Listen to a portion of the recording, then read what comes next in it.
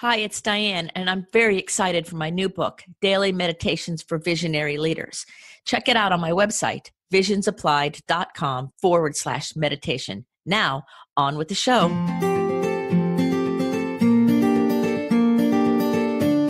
If you are listening to this podcast, it means you are searching for someone who understands you, someone who gets you. You are yearning to be understood and to belong.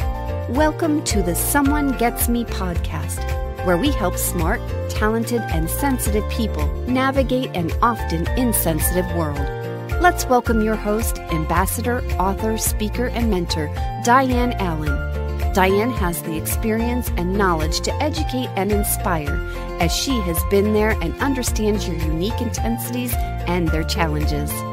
Hey everybody, it's Diane again from Someone Gets Me. Obviously, you're listening to the podcast, and I have this most amazing person that I'm interviewing today that I met, and I think he is just the bomb. So you're going to be so excited about this interview because I have this man with me. His name is Jason Schneider. He lives in Fort Lauderdale, Florida. He's a Floridian like me, and he has some skills and abilities that will really help you moving your life forward, but most importantly, feeling understood and cared about, and how to negotiate this crazy world in a way that really serves you. Jason is a coach who works with professional people, business leaders, anybody who is seeking to really have a higher quality of life. He is inspiring. He is knowledgeable. He helps you by helping you learn neuro-linguistic programming, which I have been just attracted to for years. And he can help you just really master the perfect path for you so that all that inner great vision we talk about all the time, your inner goodness, can show up and really bless the world. And if you ever get a chance to meet him live or see him on a Zoom call, you must do it. He has an amazing smile, bright eyes, and he's so passionate for helping everybody really live their life the way they're supposed to live it. So I want to welcome you to the show, Jason. Thank you so much for taking time out of your busy Monday morning just to speak with us. So welcome. Yeah, thanks so much for having me and for that great introduction. I have so many questions for you, and I'm going to try to pare it down in a way that hopefully will work. But first of all, not everybody, I think, understands what neuro-linguistic programming is. It's a word I'm familiar with, but not everybody is. So could you give us just a little blurb about what it is so that people understand the platform that we're coming from in this show? Sure. So the simplest way, I think, to explain it is just to break it down word by word by word. So neuro-linguistic programming. So in a nutshell, it's about how your neurology, neuro, and that includes your entire physiology, your whole nervous system, your body basically, how that gets programmed through the softwares of the mind, the software coding of the mind. And so one of the geniuses of NLP was in recognizing that our software of our mind is coded using sensory-based information, so just stuff we take in through our senses, and then language. And so in understanding that everything you do, all of your patterns, all of your programs are all just governed by what movies you're playing in your mind and how you're talking to yourself. It really opens us up to do some really cool things in terms of communicating more effectively, unleashing our own inner potential, and also helping other people to unleash their potential that they have just clamoring inside. Oh, that's amazing. So really, like, we can also help ourselves and other people. So if somebody is a CEO of a business or a leader or a teacher or somebody like that, they can use the neuro-linguistic programming tools to help them help their people, right? Yeah, and so the way that I look at NLP, and it's not the same way as everybody, but I think that the most valuable way to use it is to apply it to yourself first. Because like you're saying, if you're a leader, a manager, a coach, a teacher, pretty much we're all communicating with people all the time. But the funny thing is that we think that if we're trying to influence others in a certain way, but the funny thing is that we'll never have the flexibility to do that until we stretch ourselves first to have that capability. So first we start with just how do we communicate with ourselves so that we can stretch ourselves so that we can be more effective in our relationship. Wow, that's awesome. So how did you find NLP and what attracted you to it? Yeah, it's kind of a funny story. So So I actually found NLP just searching the internet. Me and a couple of friends of mine, we went to this hypnosis show, and the whole entire drive home, we were basically fighting over whether or not it was real. And so I went home and I started doing some research on the internet, and I started reading some things, and this thing called NLP, neuro-linguistic programming, kept on coming up and coming up. And so I ended up purchasing a course, and immediately when I heard it, it was like explosions went off in my brain. Like, this is what I've been looking for my whole entire life. That's kind of where my journey started. Oh, that is great. That's a great story. So the name of the show is Someone Gets Me. So has ever been a time in your life where you looked around and nobody got you? Yeah, I can say that quite often. Probably more often than not, people don't get me. Yeah, so you're asking, was there ever a time when people don't get me? Yes. Oh yeah. So one of the cool things about NLP is that, well, when you understand how all this stuff works, it's hilarious how really nobody gets anybody. I think that's like one of my core understandings. As like an expert communicator who studied this stuff for over 10 years, what I find out is that nobody really we think we get people, and people think that they get other people. But I think that's kind of more of an optical illusion in a way. And when you really dig down and ask the right questions and really sit down and authentically try to get to know somebody, you find out that they're not necessarily who you had perceived them to be, I guess. Right. I tell my clients all the time that we all think everybody is processing and communicating in the world the way we are, but the truth is nobody is. Yeah. No two people are doing it the same, no matter what we think, no matter how close we get to thinking that we've got it. Language is just a pointer that there's so many other levels and layers. And I think that's what you're saying. So it's kind of funny. Yeah. I mean, everybody has their own processing style, their own patterns. And like you said, no two people are the same. Ultimately, what I think people can really benefit from doing is learning about yourself. So having that level of self-awareness to know what your patterns are, and also learning about what the other possibilities are. What are those communication patterns or thinking patterns that the people who quote unquote don't get you, how are they looking at the world? Because then we can stretch ourselves to communicate in a way that they understand, just so that we're not speaking two different languages, and we can't expect them to change because, well, other people don't really change, Right. So really learning about how can we stretch ourselves to just like learning another language. You're trying to communicate with people who don't really speak your language. Right, exactly. So a lot of people who listen to this show struggle with procrastination. Mm-hmm. And sometimes the procrastination is fear of doing it right or whatever. And sometimes it's what I call time optimism. Well, I can do it in half the time. So they wait till the last minute, then they pressure themselves and make a big mess. So are there any kind of tips or ideas that you could share with any of my procrastination people that maybe they could try, not, working with you directly in order to see, something that might help them? Most definitely. Let me think. I've got a couple of things that come to mind here for procrastination.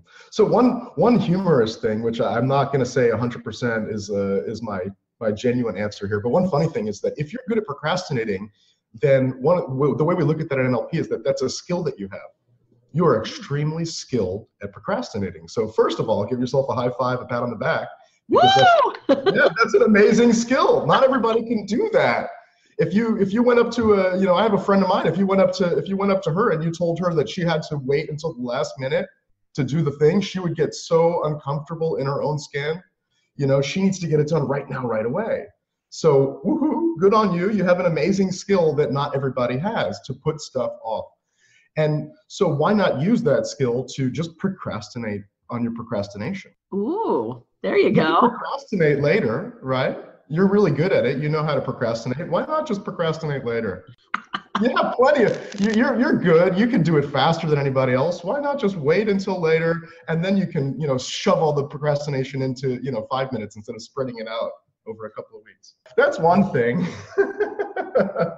and it's said, half jokingly, because like it's on one level it's a joke, but honestly it's a serious thing. You have the skill to procrastinate. Why not procrastinate on your procrastination and put it off till later? For something maybe a little more practical, a lot of times procrastination comes from, there's a couple of things. And one of the things that I think is very common is that people have a perfectionist mindset. And so they want things to be just right. And if they can't have it just right, then they're going to kind of put snooze on it, like pause it, so that it's not, unless it's going to be perfect, and then they wait till the last minute, and then they have an excuse because I waited till the last minute, and that's why it's not perfect. And that's not the way that I would have envisioned it to be. One of the solutions I have to that is thinking about the outputs that you put into the world in terms of a prototype mentality. So thinking about it as that this is just a first prototype, and I'm going to get feedback on it before I put out the next thing, get feedback on it before I put out the next thing. And so when you look at things in terms of a prototype mindset rather than a perfectionist mindset, then you can put stuff out there, learn, and actually approach that perfection rather than constantly putting it off on hold, putting it off on hold, putting it off on hold. I really like that. And, I sit here hearing you going, well, it's 2 P words, so you can actually just put it over here. But thinking about it as a prototype gives so much more room for expansion and ideas and input, your own and others, instead of keeping, when you said it, I even felt like less boxed. Yes. And I think that's what happens with a lot of people is they get themselves in such a tight box that it's so miserable in there that it just stresses their whole system out and I like that. The prototype gives so much flexibility because when you have somebody who's gifted and smart and sensitive and visionary, it's all a prototype. Everything's the prototype to the next thing, And so that's what EPCOT stands for in Disney, right? Experimental Prototype Community of Tomorrow. So there you go. That's a good fun Florida fact for us. Yes, there it is. And so there's your Florida fact, everybody. Being that Epcot's kind of between us, sort of. So that's interesting. Yeah, I really like that. That's neat. Thank you. Yeah. And one last thing on that, if we have a little bit more time. Sure. For procrastination is really, I think, accepting yourself as fallible. When we're gifted people, we think of ourselves as we have this standard that we need to meet because we think highly of ourselves. Other people have expectations of us to perform at a certain level. And so really coming to grips and accepting your humanity, like your fallibility, that you make mistakes and that's totally okay. Making mistakes is actually the pathway to learning. There's nothing wrong with it. It's actually super beneficial to make mistakes so that you can continually get better and better and better. So just embracing your fallibility as a human being. That's a big one. I have some people that procrastinate that I'm working with, and I don't know that they would admit it, but when they hear you say this on this podcast, they're going to go, yeah, I don't give myself any room to make mistakes. That on some level, they believe they have to be infallible, or else they're not good enough or they're not worthy enough, and the pressure's on, and so there's so many levels to that, giving yourself permission to be human, And even that brings up another layer of it, which is really your self-esteem, because gifted people, at least in my experience, tend to link their self-esteem with their output, with the behaviors and the output. It's like, I'm good enough because I performed at a certain level. And as long as you play that game in your mind that I need to perform at a certain level in order to be valuable, that there's going to be times when your esteem is very, very high when you're putting out those outputs. And then there's going to be that roller coaster where you go up and down because your self-esteem is constantly riding on how well you've performed in any given situation. So separating that out and just valuing yourself unconditionally, recognizing that, look, babies are valuable and they can't get a 1600 on their SATs, or they can't, solve a Rubik's Cube, or they can't even drive a car, walk on their feet, pay their bills. They can't do anything. And if a baby is valuable, regardless of whether or not they can perform at any level, they can't even feed themselves, then when does that change, I guess? Right. At what age do you go, okay, I'm no longer valuable anymore? Right, exactly. And I think sometimes that shift happens because we start believing lies about ourselves fed to us from others. And we make up stories in our head, all people do it, but gifted people are known to do that. When the world's confusing when we're little, we just make up a story, and pretty soon the plausible truth of it becomes such a reality, even if it's not even real. And so part of it is unpacking, like, where did I fill in the holes from an incomplete world. And what's real, just because somebody said something about me doesn't make it true. All of those things that when we're younger, if there's nobody there helping us moderate it, we become adults, and then pretty soon we're all about output, or we're not sure, that imposter syndrome piece. There's so many things that show up. When you dial back in, you see that it started because of errors somewhere along the line, known and unknown, on purpose and not on purpose. It's not about that. It's just about getting clear on it without judgment of ourselves, Yeah. And that just ties in again with that embracing your fallibility as a person. It's like you're not perfect. You're a human being. You're perfectly imperfect if you're going to be perfect. You're perfect in your imperfections, in your uniqueness, and accepting that, embracing that, and even celebrating that is where you'll find the more fulfillment. You'll find actually higher levels of productivity and faster levels of growth. And you'll find that you fit in better with different, you'll find that you're more flexible to communicate with different groups of people, different types of people, which is just so enriching, I think, as human beings. So that brings up an interesting point. I just got goosebumps, so I know that it's important. The connection with other people. Mm-hmm. A lot of times people feel like they're isolated because nobody gets them. They're like alone in the world. And so what you're saying is if you get flexible and you shift some of your communication paradigms, you're not going to be as lonely and isolated because you'll be able to engage with other people better. It may not be perfect, but it's better, right? Mm-hmm. That then leads to kind of a more fluid connection to others. And one of the things that sensitive, gifted people need to do is have multiple peer groups where they have lots of different people in their world so they can kind of tap into whatever resource is necessary and then be the resource too. It's that two-way street. So it seems that using NLP to help grow and stretch and kind of expand rather than using uniqueness to hole up and go within sounds like a really good solution and a good starting place for somebody who might be feeling alone in the world or might not be seeing that, hold on a second, there's a different way to experience these things that gives me more freedom. Yeah, I think, and it's like relying on your strengths. It's like if you're really good at doing something and you keep on doing that, you do that to the detriment of all these other things. We get caught in it forms a really strong blind spot. So yeah, like you're saying, it's when you can become more flexible in how you communicate with yourself and how you communicate with others, it adds that richness to your life. It adds that richness to be able to not only just see the world from a richer perspective than instead of looking through those blinders, you can open it up and see the world from a wider perspective. How do other people see the world? One of the great ways to do that is just by practicing asking questions, which I think that sometimes gifted people who always have that feeling that I need to be right, or I need to know it all, or I need to know everything, it limits us from being able to ask those questions, sometimes stupid questions, but we just don't understand. And through asking questions is how we can understand other people and understand how they work and understand where they're coming from and connect more deeply.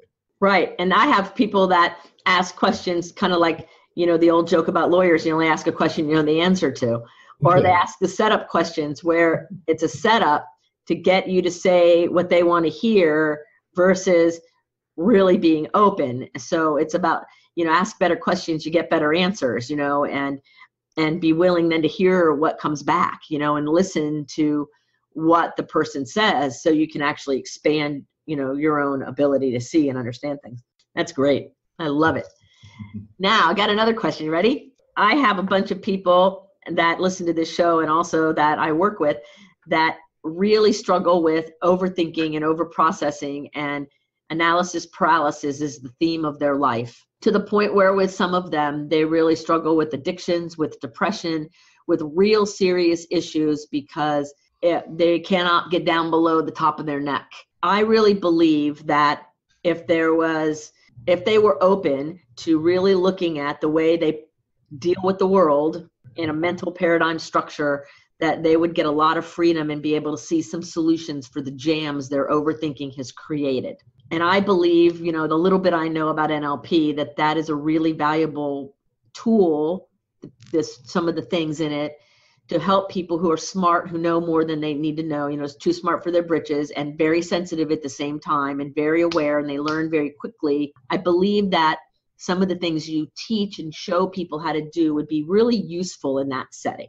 Do you have any thoughts on that? Am I kind of on the right page? And if I am, anything you want to share about that piece of it? Yeah, definitely. And I think it's kind of funny because I think that people who are overthinkers would really be attracted to a field like NLP because it's a very analytical way of breaking down consciousness, breaking down how is it that I or someone else is thinking about a certain situation that's causing them to respond in the way that they're responding. So it takes something that seems kind of possibly mystical or esoteric or ungrounded and really grounds it into really, really solid structures as to how somebody's thinking is working.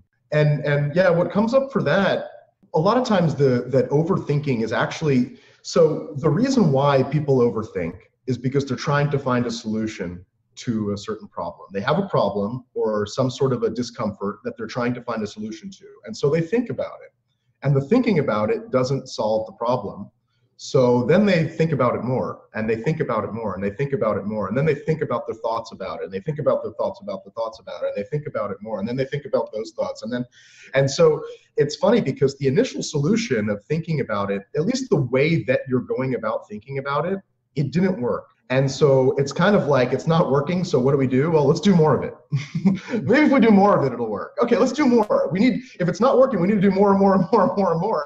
And so it's like a failed solution, initial failed solution that we're like repeating over and over again, it's that Einstein quote. It's like, if you try to solve a problem with the same type of thinking that created the problem, it's definitely not the Einstein quote, but good luck with that because it's just not working. And so, yeah, really being able to, in terms of like working with that, I think that it can really help to work with someone who has that perspective. Someone who can be outside of you, and like an NLP practitioner such as myself or someone like Diane, to step out and to just have a sounding board of someone who understands thinking patterns, to have them point out your blind spots to you or what your pattern is that you're doing that's not actually solving your initial problem. But in terms of what you can do for yourself, one of the things that I like to do is a quote from a guy named Fritz Perls, who was a Gestalt therapist, one of the original therapists that NLP was created by modeling what he did. And so one of his famous quotes is just to lose your mind and come to your senses. Like that. Lose your mind and come to your senses. And you know, it's so when you get into these thought loops, when we get into these thought loops where we're overthinking, thinking, and we think that more thinking is going to solve the problem that the original thinking couldn't solve, and so we think about the thinking about the thinking about the thinking. One of the things you can always do is just to lose your mind, let go of all those thoughts, and just come to the present moment with your senses. And that is the opposite of what you had been doing. You know, it's the opposite of overthinking something. It's just coming down to face value.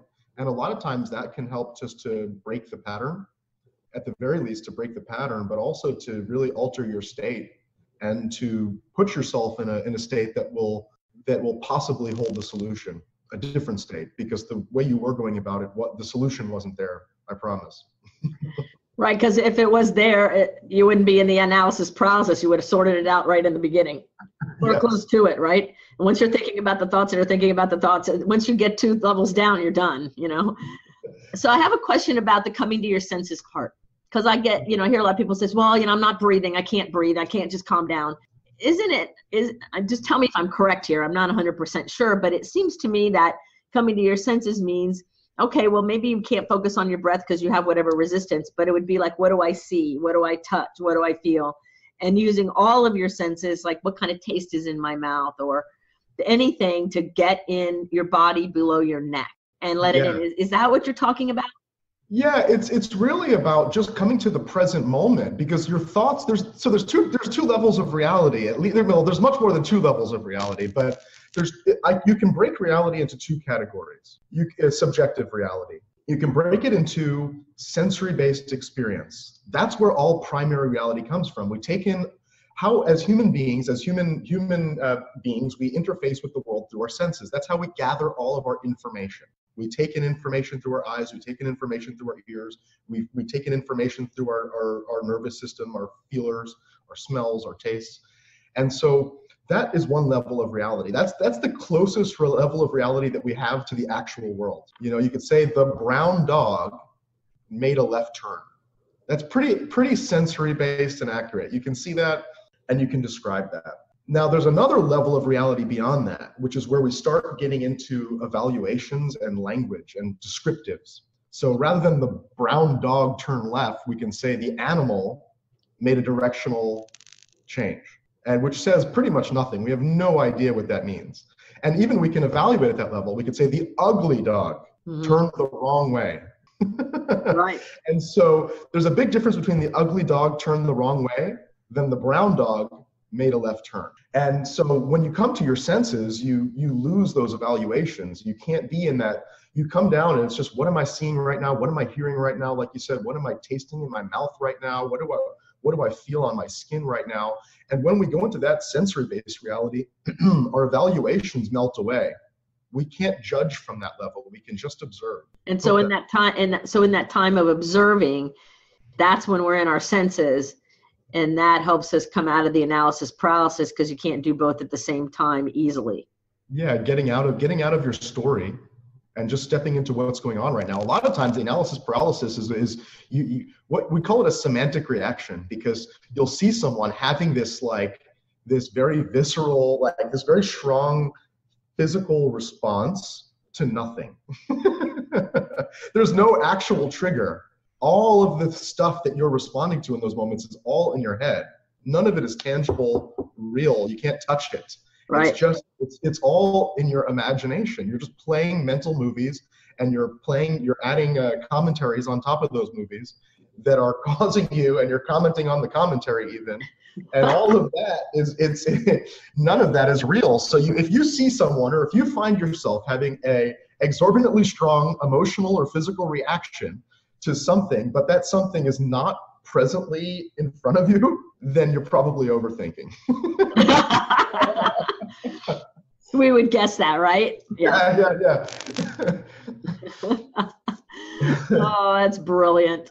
And so coming to your senses, it's the exact opposite. It's about learning how to leave your thinking and learning to be in the present moment, in reality, the more objective reality. And that's a skill that I think that well, if your normal pattern is to be up in the clouds in your head inside, then the way we can unleash the most potential in you is to get you out of your head outside, because that's a potential that's clamoring inside of you that you just don't use that skill as much. And in being able to do both of those are two sides of the same coin, awareness outside and awareness inside, or awareness in your senses versus awareness in your mind, that when you can do both of those effectively, then you're using your mind-body system, your mind-body machinery to its full potential, rather than just practicing the skill that you're already good at the detriment of the other half of the potential of your nervous system. So this really helps people balance themselves out. So if they're real heavy in the senses and not so much in the thinking and analysis, or the other way,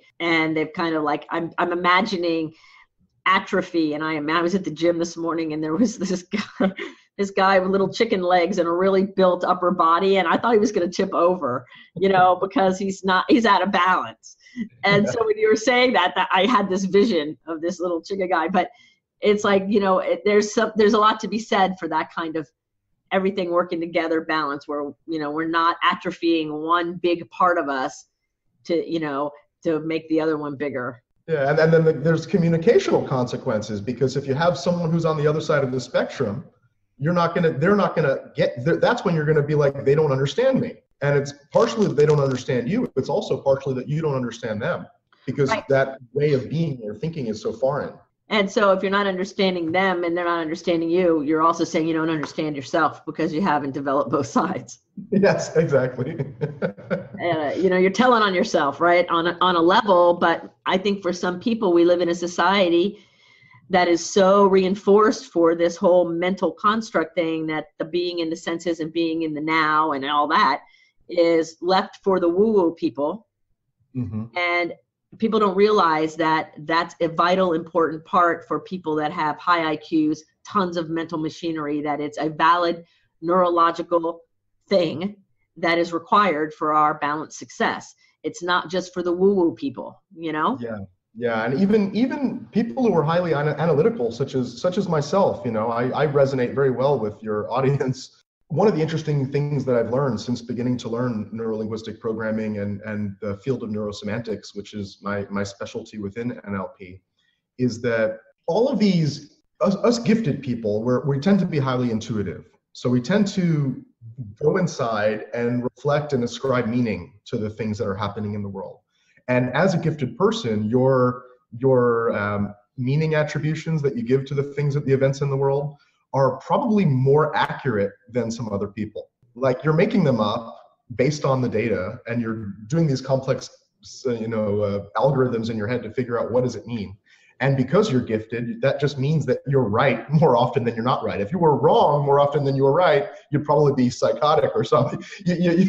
But because you're right more often than you're wrong, you're gifted. And so, but those algorithms and equations that you're running in your mind to figure out what does that actually mean, it's just that your thinking about something. And that's again where this embracing your fallibility as a human being, understanding that you can make mistakes in how you analyze situations, and that you're analyzing. What are you analyzing when you're doing all this spinning in your mind? What is it that you're spinning around? Well, you're spinning around something that you took in through your senses. Right. That's great. That's what you're spinning around. Mm-hmm. And so when you can come back to what you're spinning around, you come back to the reality as opposed to your a more objective reality as opposed to your highly subjective reality. That's brilliant.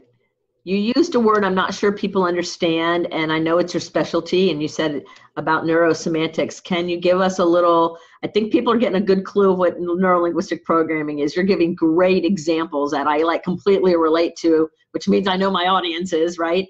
And you mentioned neurosemantics, so that's your specialty within neurolinguistic programming. Give us a little flavor of that specialty.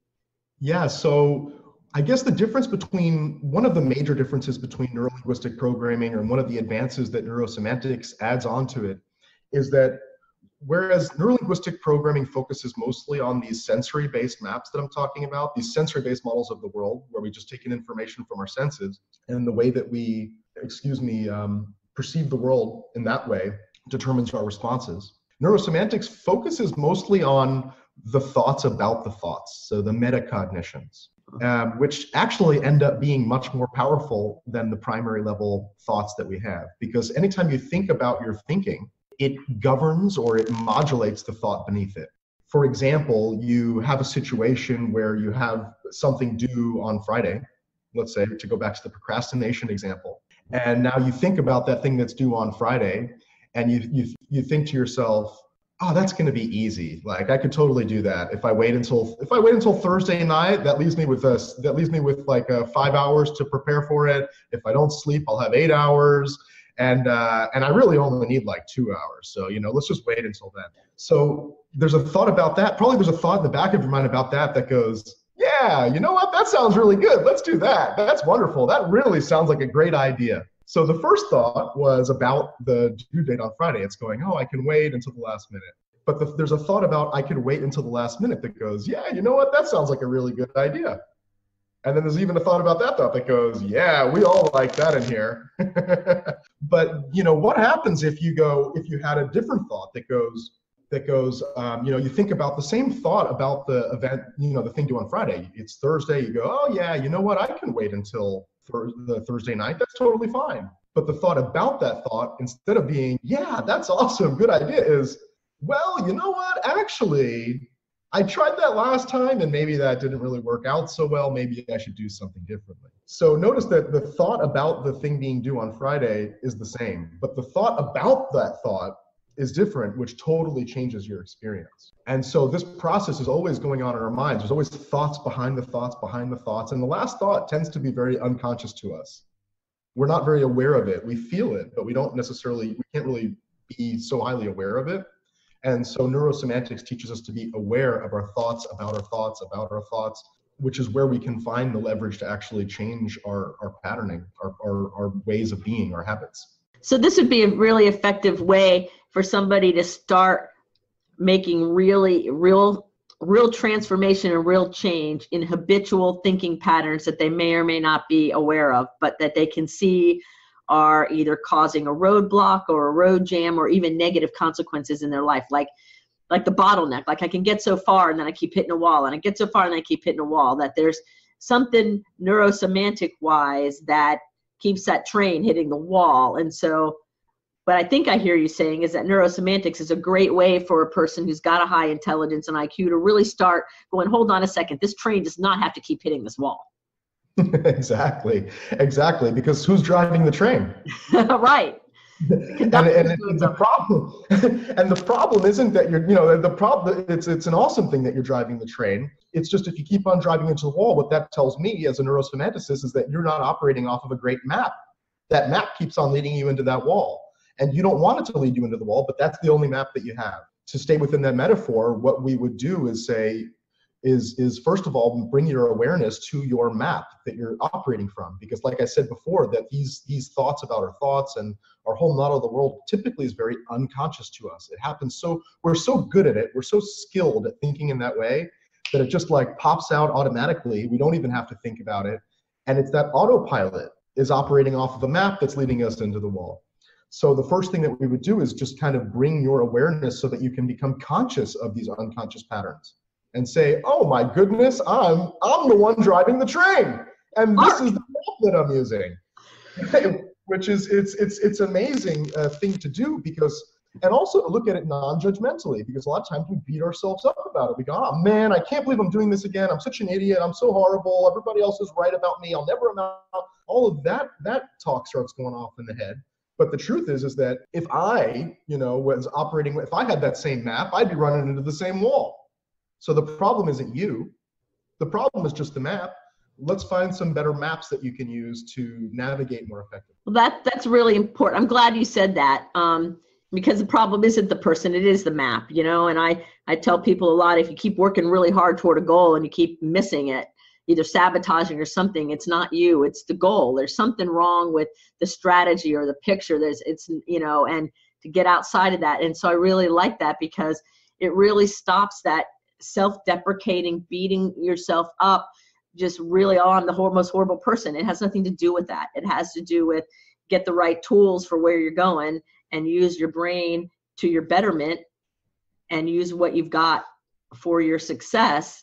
And then all the results change, and which to me is exciting as can be. And like, yes, I think the world needs more of us who are gifted and visionary and talented, really letting our potential explode out into the world to put some light out there. I know you're passionate about that too. And I know we're getting close to the time for the end of this interview. And so before we leave, I would like you to share a little bit about how you help people, where people can reach you. I believe you have an upcoming event coming up that I'm planning on coming to. And so kind of share with my audience a little bit about Jason and what Jason does, and how you can serve some of the people that you are one of us, and what you can do. Yeah, sure. So I guess to get started, I can talk about the event we have coming up in March. Okay. So there's two sides of how I work with people. One is that I coach them using the skills and tools and awarenesses that I have. And the other thing is that I teach people how to use this stuff in their own life, with themselves and with the people that they communicate with. So I have a training coming up March 2nd, 3rd, and 4th here in Fort Lauderdale, Florida, where I will be teaching, it's a 3-day program teaching the essentials of neuro-linguistic programming so that you can use it in your life with yourself, kind of as a self-coach, to have that, to build that self-awareness in, to recognize the blind spots that you've been operating off of and bring your awareness to them, and also build in the skills that you can use to shift those blind spots, to expand beyond them, and to grow yourself into the next chapter, the next stage of your life. So giving you tools that you can use for the rest of your life to continually update your maps of the world. And so I have that coming up, that's a 3-day training. It's a wonderful introduction to NLP, and I'm really excited to be teaching it here in Fort Lauderdale.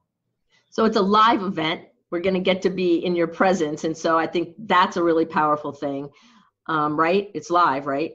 Yeah, it's Not live. it's not electronic. It's not on Yes. webinar. It's live and in person. And I think that's huge, the in-person part. And I've studied NLP and I'm still going. And you shared with me that there's a lot of changes and advances, that nothing's static, right? And so even if you've learned some NLP, this might be a neat thing to go get some of the updates and be refreshed and be reminded of what you know from somebody who's immersed in it all the time, because it is changing and evolving. Nothing happens outside of time or space. So I just wanted to throw that out there so that if somebody's listening is not saying, well, I've already done that. And I'm like, well, I've done it too, and I'm still going because things are evolving and changing. And it's that open-mindedness that pays off for all of us gifted people. Yeah, and even beyond that is that I went to my NLP practitioner, master practitioner program about a dozen times. And every single time I went through, trust me, I saw things that I didn't see the first time because I'm learning things. So even the foundational stuff, it's like you can never go back enough and learn how to practice, let's say, rather than learning, because it's highly experiential. Practice building relationships with people. Practice communicating in ways that you haven't communicated before. Practice setting goals for yourself in a way that's highly effective. Practice reading people's nonverbal communications and being able to adapt and adjust to them in the moment. So even beyond just learning the new stuff and the updates, which are phenomenal, really just being able to continually practice, because the training is 70-80% experiential. Oh, that's amazing and awesome. And so you said there was more than one way you work with people. Do you do individual work with people, or what would happen if somebody said, well, I can't do a 3-day training, or I don't want to do that, but I really want to get somebody to help me with this. How are you available for that? So I work one-to-one with people in a coaching kind of mentoring type of relationship where we meet usually twice a month, and we'll work together to help you to either remove your blind spots, achieve the goals that you're working towards, or some combination of the two. And so I do that type of work virtually, and I do that all through application. So if someone wants to or is interested in that, they can go to my website and apply for just a conversation where we can sit down, see how we fit together, what our relationship is. If I think that I can help you achieve what you want to achieve, or maybe I have a resource or someone else that can help you to do that, then that's the process for that. Well, that's great. And your website is? My website is perceptionacademy.com. Perfect. And there's a lot of great free resources there for people who want to just get started. Perfect. Perceptionacademy.com. And I will put that information in the show notes so that you can research it and then go learn more about Jason and Perception Academy and neuro-linguistic programming and neurosemantics and all the great things that really help gifted, talented people thrive. Now, is there anything that you would like to say as a closing remark, or something that you kind of are inspired to say that if we stopped now, you'd be going, wrong?